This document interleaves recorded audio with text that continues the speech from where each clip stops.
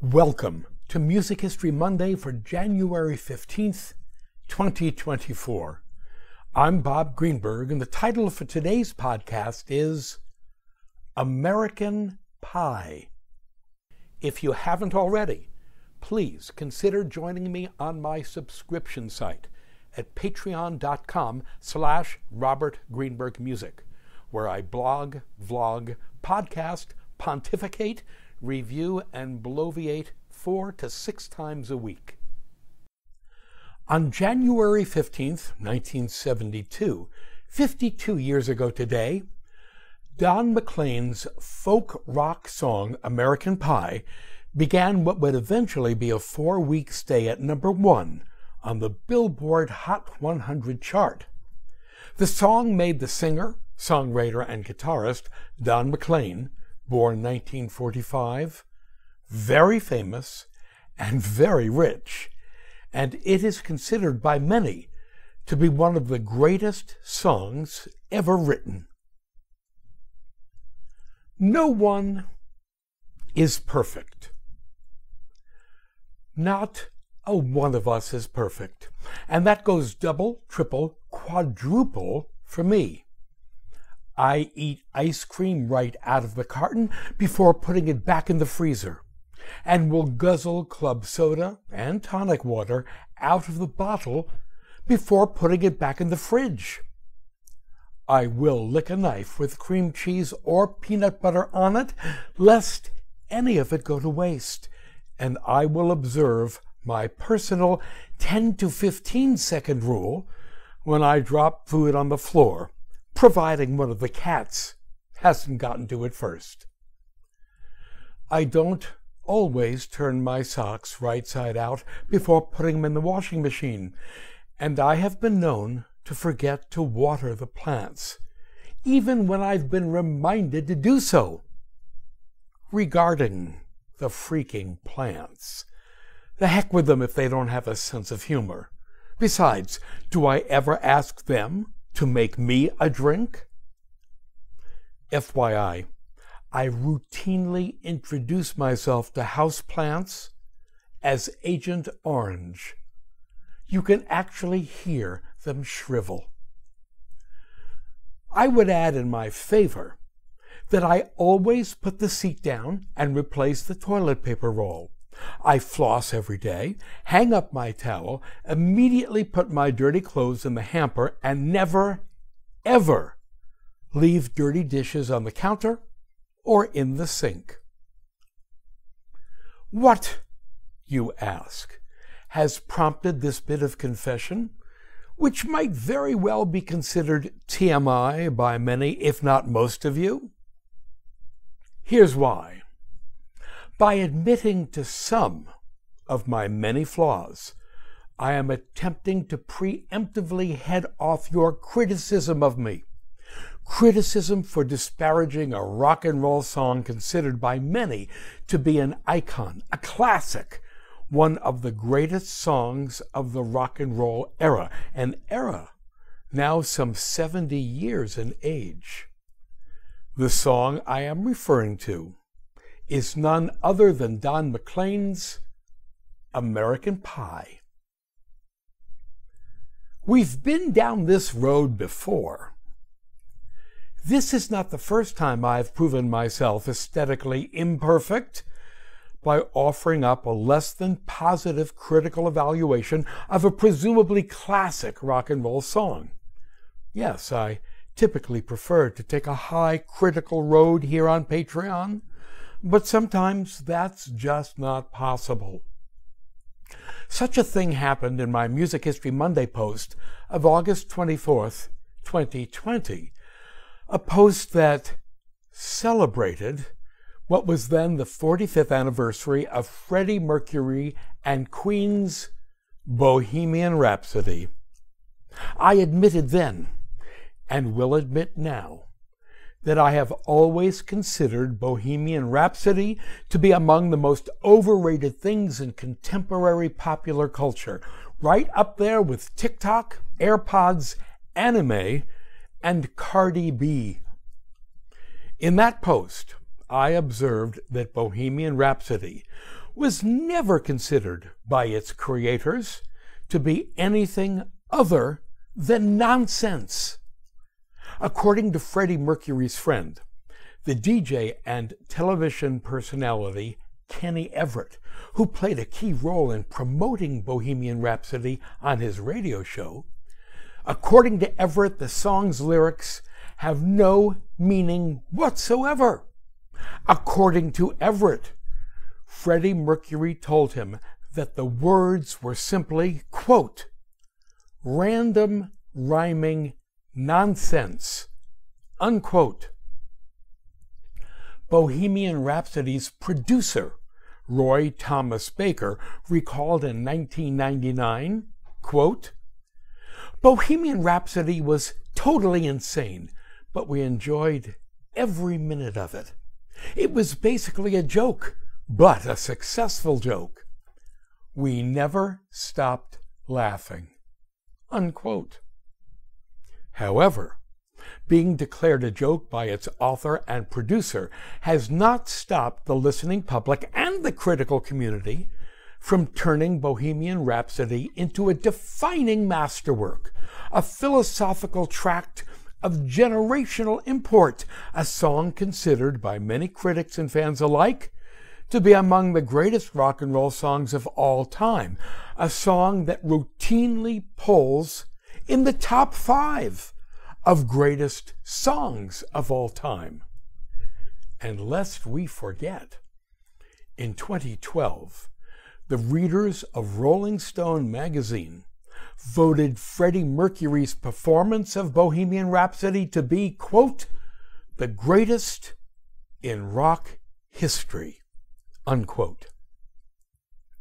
And so my post of August 24th, 2020, critical of Bohemian Rhapsody as it was, drew the righteous anger of many of my patrons.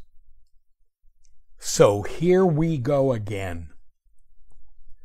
Today's post is about yet another overhyped, overregarded, overrated, overanalyzed chunk of rock and roll doggerel.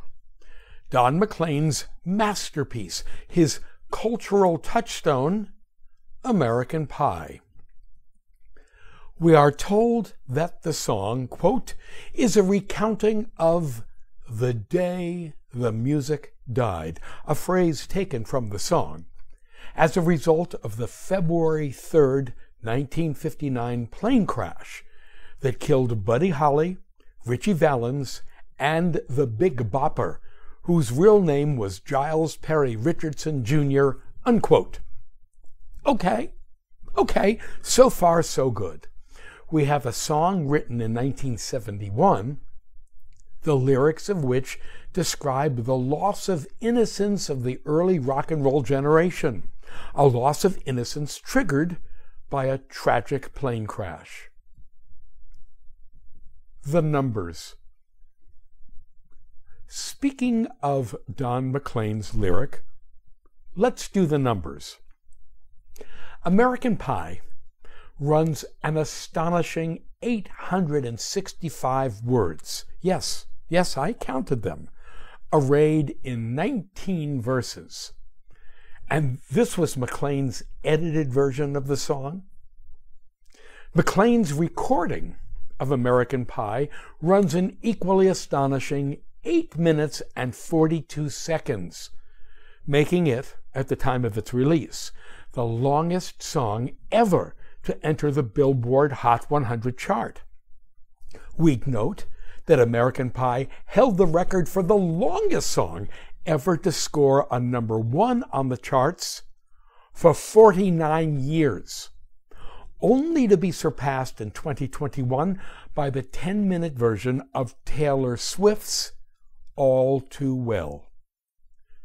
By comparison, Bohemian Rhapsody runs only 5 minutes and 55 seconds, excruciatingly long enough, but nowhere near the total length of either Mr. McLean's or Ms. Swift's offerings.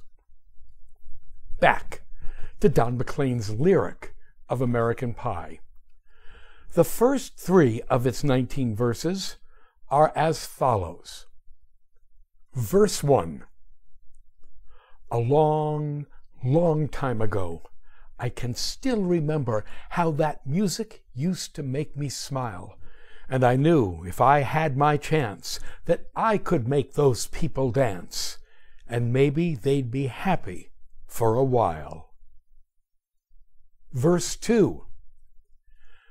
But February made me shiver with every paper I'd deliver. Bad news on the doorstep. I couldn't take one more step. I can't remember if I cried when I read about his widowed bride, but something touched me deep inside the day the music died. Verse 3. So bye-bye, Miss American Pie. Drove my Chevy to the levee, but the levee was dry, and them good old boys were drinking whiskey in rye, singing, "This'll be the day that I die. This'll be the day that I die." Okay, with all due respect, I would suggest that McLean should have stopped right there after the third verse, while he was still reasonably ahead, while the meaning of the song was still somewhat coherent. As a public service, I will, with the greatest possible dispatch, explain as best I can those three opening verses. Verse 1. McLean, who was born in 1945, here remembers how much he loved early rock and roll as a child, and how much he wanted to make such music himself, music that would make people want to dance and to be happy. Verse 2. McLean was just 13 years old when, on February 3rd, 1959, Buddy Holly, Ritchie Valens, and the Big Bopper died together in a plane crash. Young McLean had a paper route, and it was while delivering papers on a cold winter's day that he read about the crash. Verse 3. The opening of this verse says farewell to the American dream, or at least American innocence, as represented by American pie, by apple pie. Why McLean wrote Miss American Pie is anybody's guess. Some claim that by Miss American Pie, he's referring to the Statue of Liberty, but I think he just needed an extra syllable in the poem and liked the way Miss sounded. The remainder of this third verse always had me fooled. In my mind's eye, I had imagined some hot, humid moonlight levee in Louisiana, with sleeveless, tattooed, unshaven good old boys driving battered Chevy pickup trucks with Confederate flags tied to their antennas, swigging Jack Daniels from a bottle, the day the music died being a metaphor for their own wasted lives. But despite the faux Southern drawl McLean built into the words in American Pie, he himself grew up in New Rochelle, New York, in Westchester County, a ritzy suburb just north of New York City. For those of you who remember the old Dick Van Dyke TV show, Rob Petrie, a comedy writer in Manhattan played by Dick Van Dyke, and his wife, Laura, played by Mary Tyler Moore, who was costumed to look like Jackie Kennedy, lived there in New Rochelle. As it turns out, here's what the remainder of this third verse is actually about. When McLean was young, there was a bar in New Rochelle called the Levee. When the levee was dry, closed, McLean and his buds would drive 8 miles north to the town of Rye, New York, where them good old boys were drinking whiskey in rye. Why those good old boys were singing "This'll be the day that I die" is anyone's guess. Perhaps they were depressed, or simply tired of singing 99 bottles of beer on the wall. catalog arias, and such. In Italian opera buffa, there's a popular species of aria called a catalog aria, in which a singer relates an often lengthy list of information in a humorous way. I would tell you that the most famous such aria is Madamina, il catalogo è questo, from Wolfgang Mozart and Lorenzo da Ponte's Don Giovanni, during which Don Giovanni's manservant Leporello enumerates, in magnificent detail, the outstanding physical features of the Don's many conquests. Just so, in the remaining 16 verses of American Pie, Don McLean offers up his list, one containing so much seemingly random information that the song transcends entirely a catalog aria and creates an entirely new genre, that of the kitchen sink aria. And it's the real or imagined meaning of this extraordinary word salad that has made American Pie famous or infamous, depending upon your point of view. My point of view of the lyric is decidedly uncharitable. Along with Bohemian Rhapsody and MacArthur Park, no one leaves cakes out in the rain, and whatever metaphoric meaning that line was meant to evoke is wrecked by the visual image it creates. American Pie is a mess, a stream of consciousness, very likely substance-inspired bit of rambling that has come to be accepted as a rock and roll masterwork by critics desperate to find meaningful literary content and metaphorical substance in words that lack both.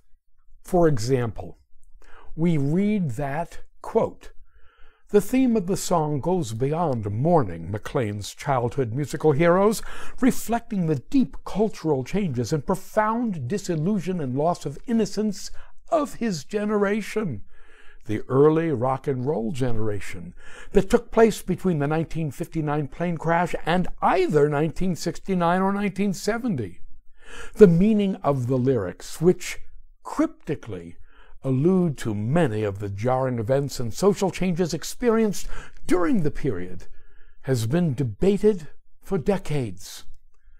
McLean has repeatedly declined to explain the symbolism behind the many characters and events mentioned," unquote. Well, duh.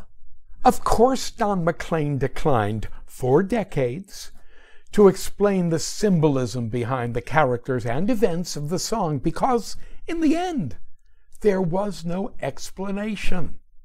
Like the random rhyming nonsense that Freddie Mercury confessed was the essence of Bohemian Rhapsody, the seemingly endless explanations for and interpretations of American Pie are as random as the lyrics themselves.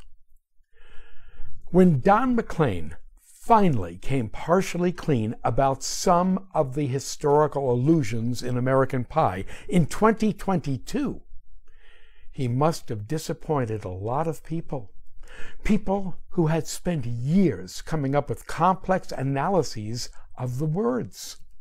Among many other things, McLean confessed that the king that he referenced in the song was not Elvis Presley, that the girl who sang the blues was not Janis Joplin, and that the jester was not Bob Dylan. He claimed that the signature line, "This'll be the day that I die," was not a reference, quote, to his life metaphorically ending due to lost love, unquote, but rather it was simply a line he heard and liked in the John Wayne movie, The Searchers. Likewise, McLean claimed that Bye Bye Miss American Pie was not an allusion to lost America, but rather just a reference to Pete Seeger's song, Bye Bye My Rosanna. Oh my goodness, the things that have been written about American Pie. Here's just the sort of convoluted interpretive gobbledygook we have to contend with. According to the journalist Alex Harris, quote, "Another line that has puzzled listeners is Jack be nimble, Jack be quick, Jack Flash sat on a candlestick." Many have speculated that this is a reference to Mick Jagger, who is sometimes referred to as Jack Flash, unquote. We break from Alex Harris's analysis for just a moment. I would point out that others have claimed that this Jack Flash line refers to John F. Jack Kennedy, and that the candlestick refers to the societal conflagration that followed his assassination, or the Cuban Missile Crisis, or Kennedy diddling professional girls in the White House pool while Jackie padded around upstairs. Okay, Alex Harris continues, quote, Jack be nimble, Jack be quick, Jack Flash sat on a candlestick, has been the subject of much interpretation and speculation among fans and scholars alike. While the song's lyrics are notoriously cryptic and layered with metaphor, there are some clues that can help us understand the meaning of this particular line. One interpretation of the line is that it represents a call to action or a rallying cry. Jack can be seen as a symbol for the American people who are being called to action and urged to be quick and nimble in response to the changes and challenges of the times. Another way to look at Jack is as a heroic figure who is quick-witted and nimble in the face of danger or difficulty. In this sense, the line may be a nod to the traditional nursery rhyme that begins with Jack be nimble, Jack be quick, Jack jumped over the candlestick. This interpretation suggests that the song is encouraging people to be brave and fearless in the face of the social and cultural changes of the time. The line could also be a reference to the popular children's game Jack be nimble, which involves jumping over a candlestick. In this context, the line may be a metaphor for the idea of leaping over obstacles or barriers in order to achieve progress or change. Overall, the meaning of the line Jack be nimble, Jack be quick in American Pie is open to interpretation and may vary depending on the listener's own personal and cultural background. However, there's no doubt that the line is an important part of the song's history and has helped to keep it popular and important in culture, unquote. You got that? What malarkey. You know what Don McLean himself said about the line, Jack be nimble, Jack be quick, Jack Flash sat on a candlestick in 2022? This is what Don McLean finally said about that line. That it was just a nursery rhyme he remembered from his childhood, one that he used to sing with his siblings. Its inclusion in the song was merely meant to evoke his childhood.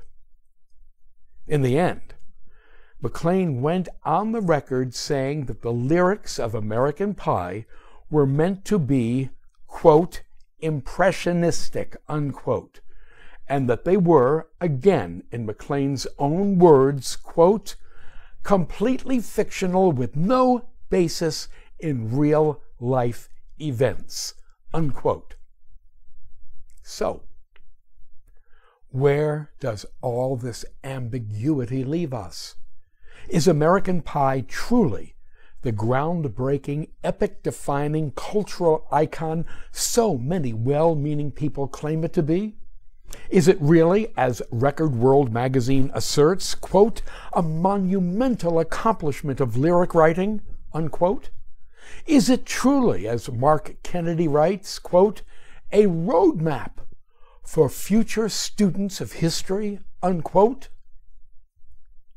Cuckoo-ca-choo. To my mind, what all this passionate verbiage tells us is how easily we are fooled when searching for high artistic substance in something that is, in fact, not high art. We leave the last word on American Pie to Don McLean himself, whose following comment can be interpreted as cynically or as humorously as we like. In 1991, he said, quote, "So when people ask me what American Pie means, I tell them it means I don't ever have to work again if I don't want to." Unquote. Touché. Thank you. To sample and download one or all of my many courses on subjects musical produced by the Great Courses / The Teaching Company, please visit my website at robertgreenbergmusic.com.